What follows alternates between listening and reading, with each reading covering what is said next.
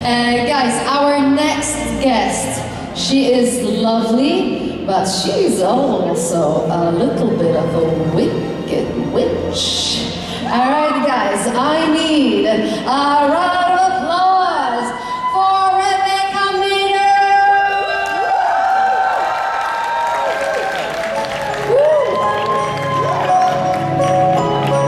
Hello. Welcome to my living room. Please, hello? Is this thing on? Hi everyone!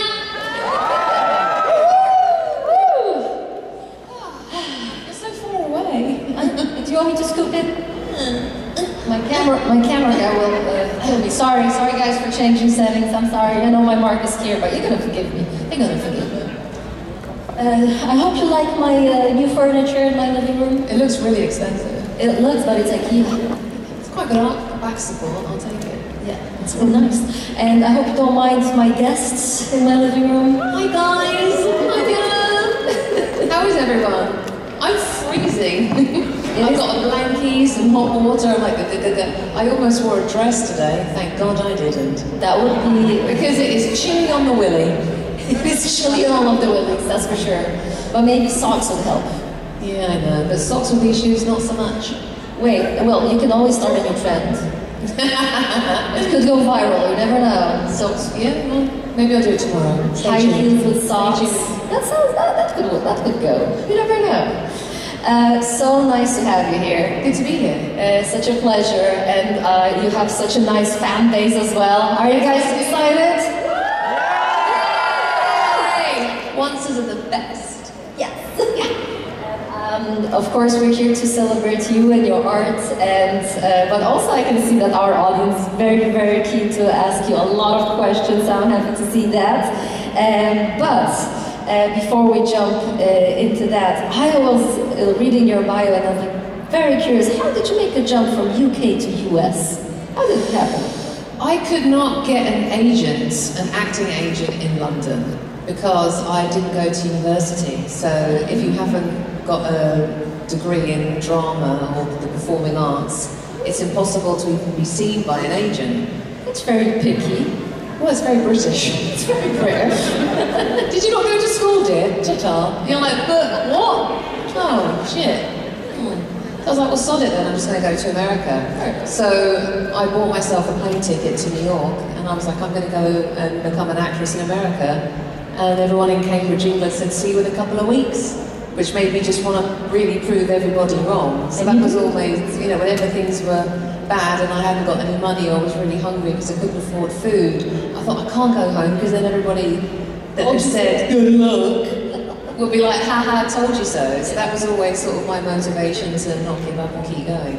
Out of spite. Yeah, that's kind of motivation. Yeah. Well, we were very, very happy that you were so stubborn and that you had so many people that didn't believe in you, because that brought you to us. So yeah. Thank you for that. Yeah. So thank you for answering my question as well, but I can see that there's some people that want to ask you something as well, so let's go to them. Hi guys. Hi. A question about what's on time. Did you know that in season 4 you would be coming back? No, not at all. When I died at the end of season 3 and went into this sort of green swirling abyss, I thought that was the end, because it was supposed to be. The Wicked Witch was only supposed to ever be in 8 episodes. It was never supposed to continue on after that. And I was actually leaving an audition for a show, I can't remember what it was, something for HBO. I was leaving an audition when I got the phone call from Adam and Eddie asking me if I would come back from the dead. So I was like, oh my God, it just was really out of the blue and completely and utterly unexpected. And I was like, well, how are you going to bring me back from the dead? And they were like, well, you were made Marion all along and you're pregnant. I'm like, oh no, that's terrible, I love it. So I knew I was going to get a lot of hate for that, but I thought it'd be fun. So yeah, no, I had no idea. Thank you. Thank you. Thank you for your answer. Thank you, darling. And it was a little bit of a whirlwind, your career in Once Upon a Time, that you were not supposed to be there, and you showed up in a completely different way. Was it an emotional roller coaster for you as well? Yeah. Because you already said goodbye to the role. Yeah. And then you had to like kind of go back. They just kept trying to get rid of me. I'm like, good luck with that.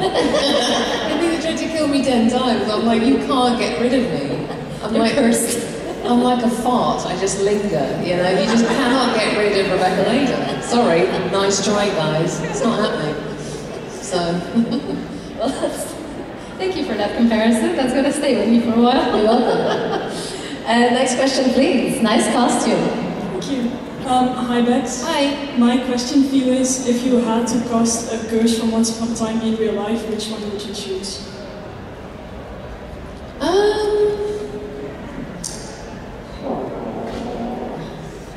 I wouldn't want to go back to Camelot particularly. Now I can't remember all the curses. Which ones were there? Give me one to choose. You had sleeping curses, the dark No. curse, No. spell shed inside. I'll do that one. The sleeping one, not so much. I didn't like the sleeping one. I don't like to miss anything. Thank you. Thank you so much. Next question, please. Hi, my question is, who was your favorite co-star that you got to work with for Once Upon a Time? Definitely my sister.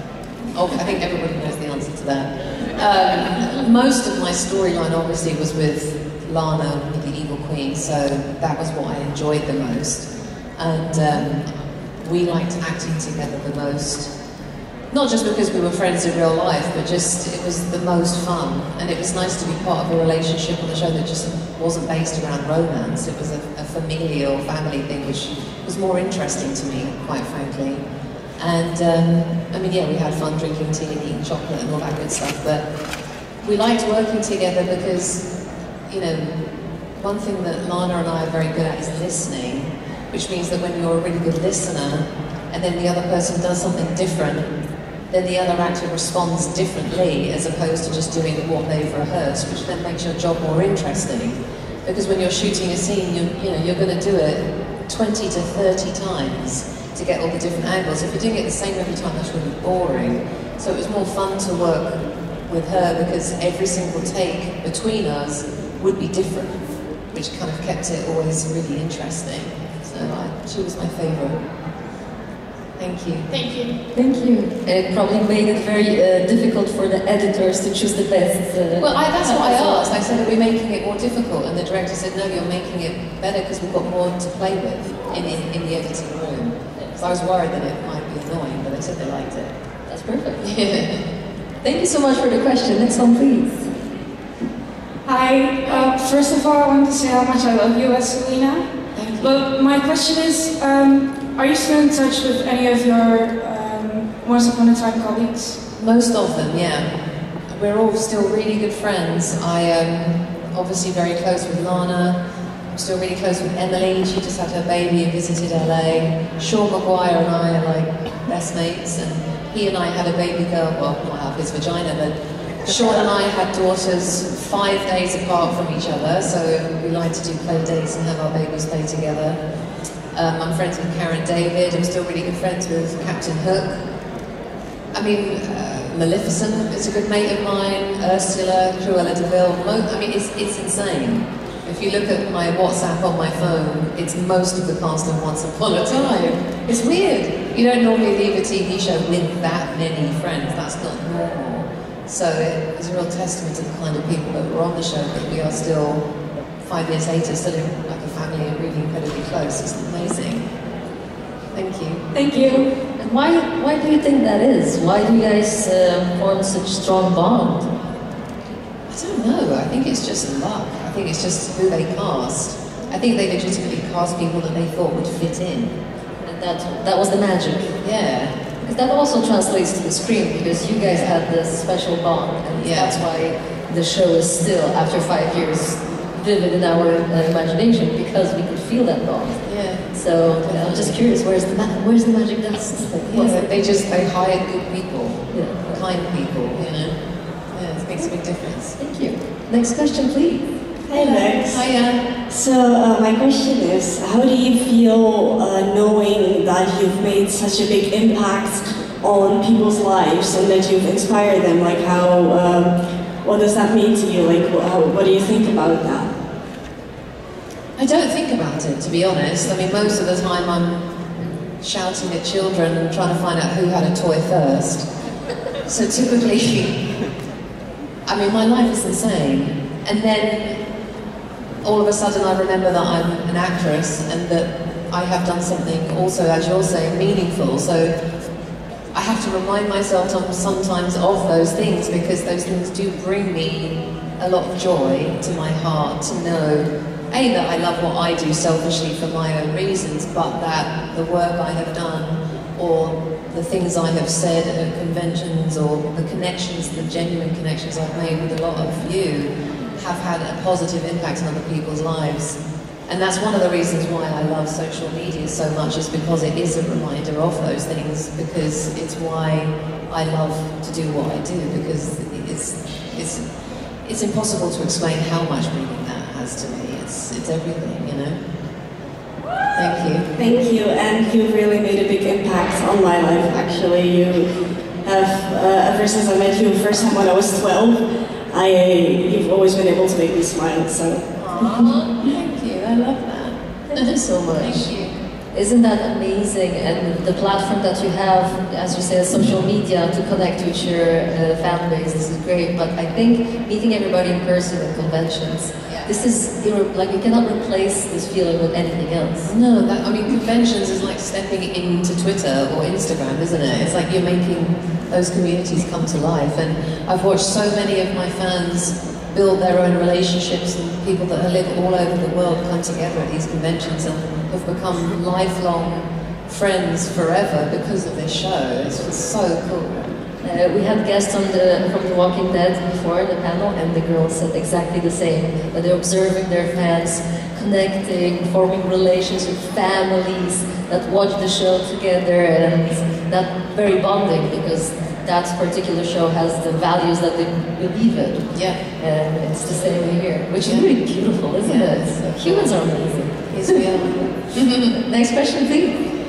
Hi, Rebecca. I'm very happy to meet you. Really, Once Upon a Time is literally one of my favorite shows. I'm also at season 7, Regina. But my question for you is,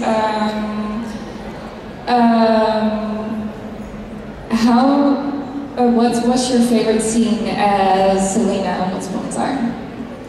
I don't have one. I mean, there are just a bunch that, you know, tickle me.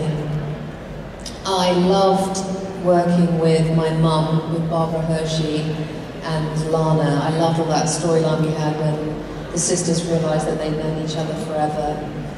And just the three of us, like, working with just 3 women doing fun, emotional work together was so special. And, like, in between takes or before we were about to roll, we would just be like holding hands and telling each other how much we loved each other. It was just so moving and special. But then on the flip side, selfishly, I loved all the stuff where I got to be green and terrorizing and doing really awful shit.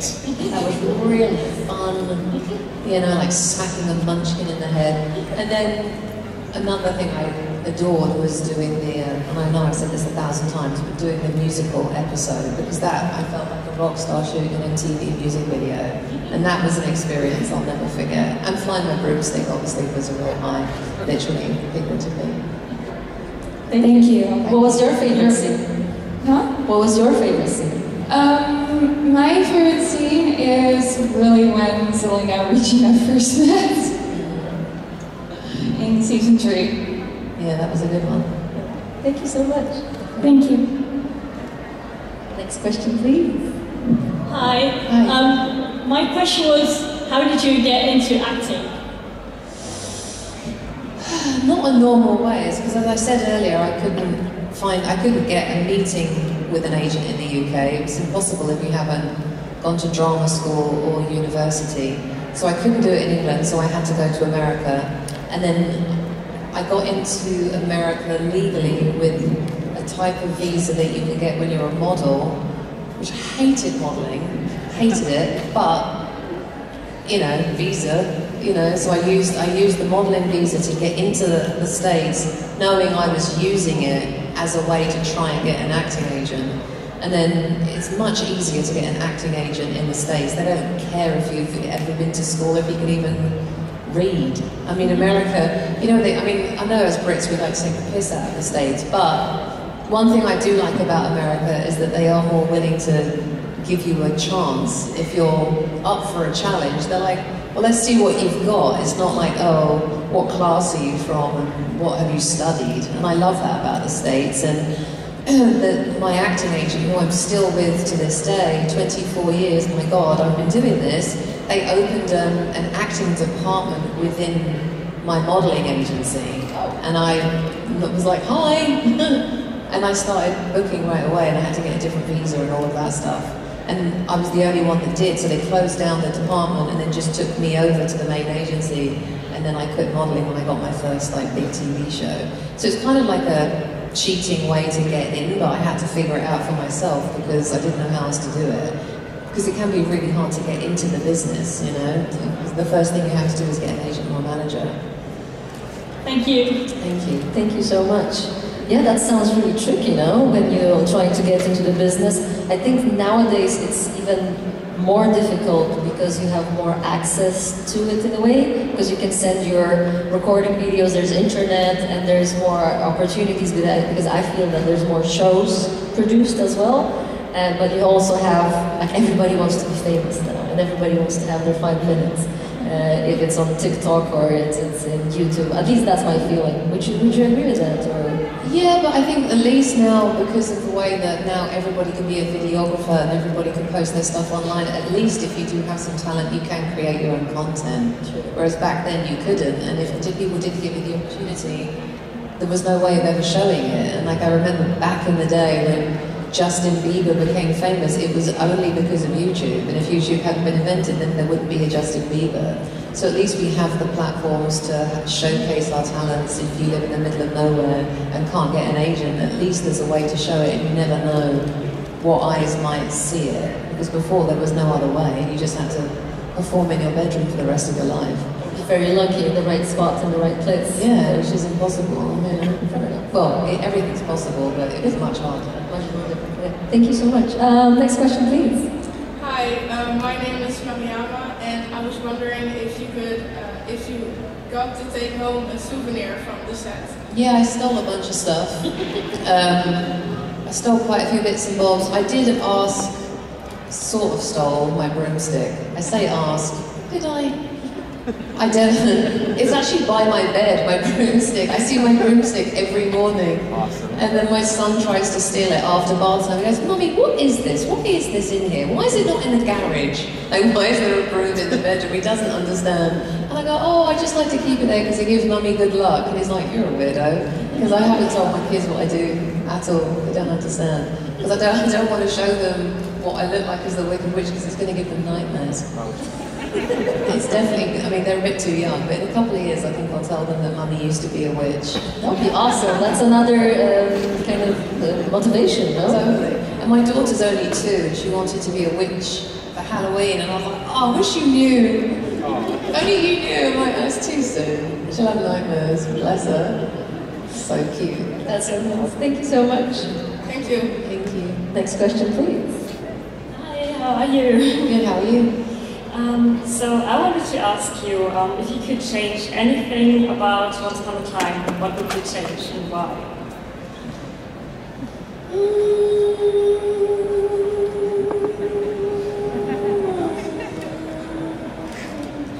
I would have done a spin-off with the sisters. That sounds like a good idea. I think there should have been a spin-off for me and Lana. That's what I would have changed. Where do we sign the petition? Yeah. I'll put it online. That's outside it. I think that's a good idea. Yeah. I would watch that. Good idea. Yeah, that sounds amazing. Thank you. Thank you. Yeah. I just want to say, it's so cool that you're coming to this Comic-Con. I really love Once Upon a Time, and when I was younger, I always watched it with my family, so it's really cool to see you. Oh, I hope thank you you. have a great time here. I am. Thank you very much. Bye. Bye, darling. Thank you. Next question, please. Uh-oh. Hey, Hiya. I've got a question about a Once Upon a Time reunion. What? Well, I've seen rumours about a Once Upon a Time reunion, like a show. So I don't know if it's a very simple question, but we just wanted to know if you'd ever do like an actual reunion. Yeah. Of Once Upon a Time. I mean, we have them socially all the time, so why not video it? Like, when we're all together, I'm like, is this not a show? Why aren't we rolling?